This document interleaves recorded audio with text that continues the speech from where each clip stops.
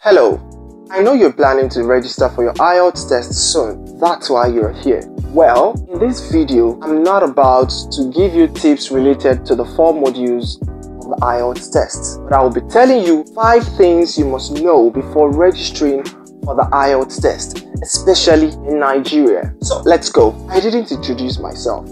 Well, for those that are just joining us, my name is Kudus and I'm an IELTS expert here at Tuteria, where we've trained many candidates who have scored a band 8.0 or more in their first sitting. Now to those 5 things. Number 1, some people believe that registering with IDP, that is IDP IELTS, assures a better result because they consider the test will be easier compared to that of the British Council. I don't know the origin of the rumor, but I'm here to tell you that this is untrue. IDP, that is Mod IELTS, and the British Council are partners. You can register with either of the two. The quality, structure, and content of the tests remain the same.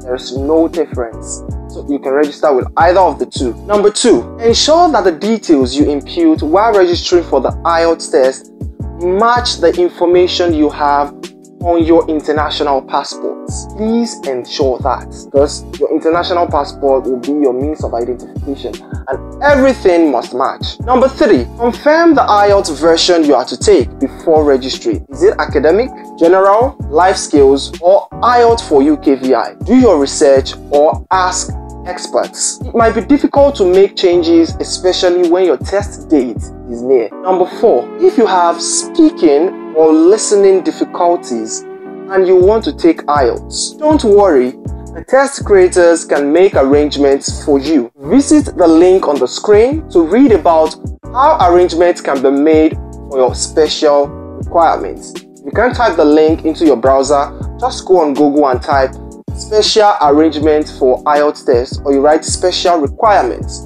for IELTS test. Number 5, there is no general benchmark for success or failure when it comes to IELTS. It all depends on the minimum requirement of whatever you want to use the test for.